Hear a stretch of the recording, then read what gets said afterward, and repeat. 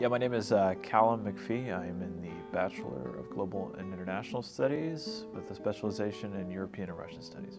Yeah, so my CureOp topic was on Russian intelligence operations and the role of non-state actors in those. So kind of how they are implemented and how they act as a tool in that kind of statecraft environment.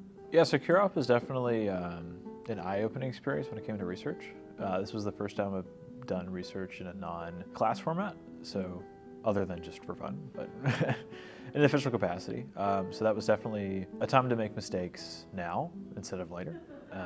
And I felt like the research process was definitely the focus of the project, and it was definitely a learning experience when it came to aspects of the research processes and letting it flow, kind of following the process itself, establishing rapport with the supervisor, that sort of thing. Definitely stuff that will help me in the pursuit of a master's degree. So definitely want to continue education, either that be here or somewhere else. Need to explore options.